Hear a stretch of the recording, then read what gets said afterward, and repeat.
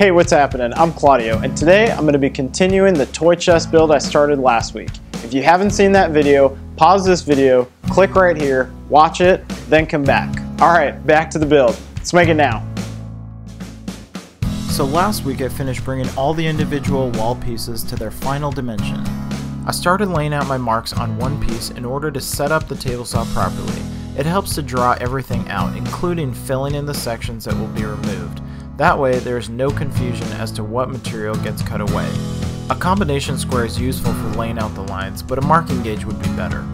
I set up a stop block on the table saw to begin cutting the tenons. Each piece was held tight to the miter gauge to keep the perfect 90 degrees. I used a regular 1/8 inch table saw blade and made several passes. This is what each tenon looked like. I continued the process for all the rails and stiles.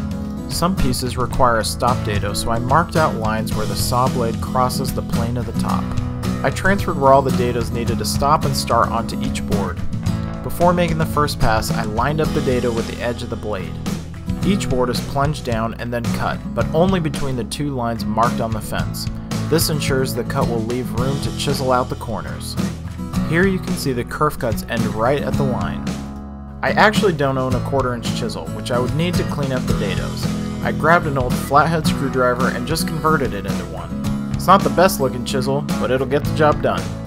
I could now chisel down into the corners to square them up. I used a small router plane to flatten the bottom of the dado to the final depth.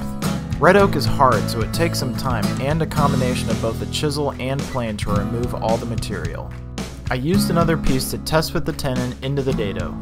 The saw blade left tiny ridges on all the tenons, so I cleaned them up using a rabbiting plane.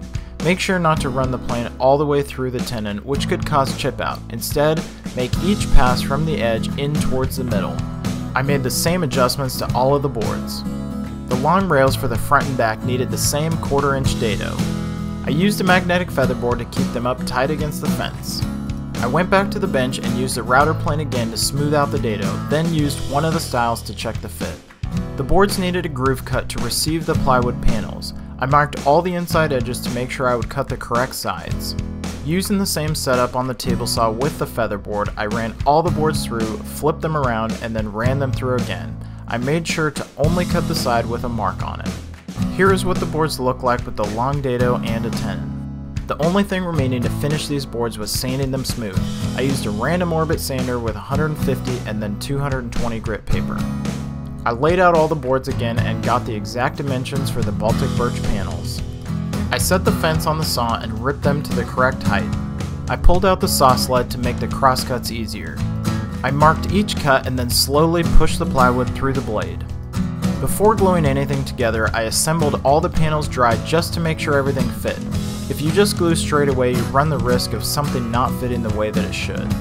Everything fit properly, so I started gluing up the panels. I assembled the panel on top of the clamps that would squeeze it together. There is a little bit of working time with normal wood glue, but it's good to work quickly so the glue doesn't start to set up before the piece is secured in the clamps. I cleaned up the excess glue and measured from corner to corner to make sure the panel was square.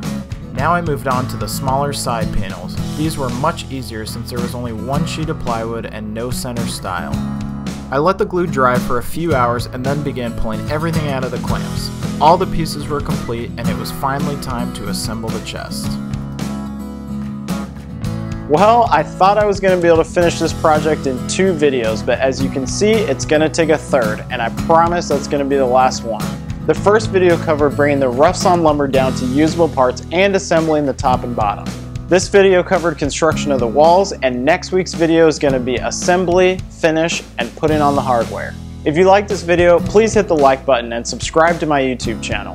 That way you won't miss any of my upcoming projects. You can get a little behind the scenes by following me on social media at Make It Now channel, and you can find me on my website at makeitnow.tv. Thanks for watching, and I'll see you next time.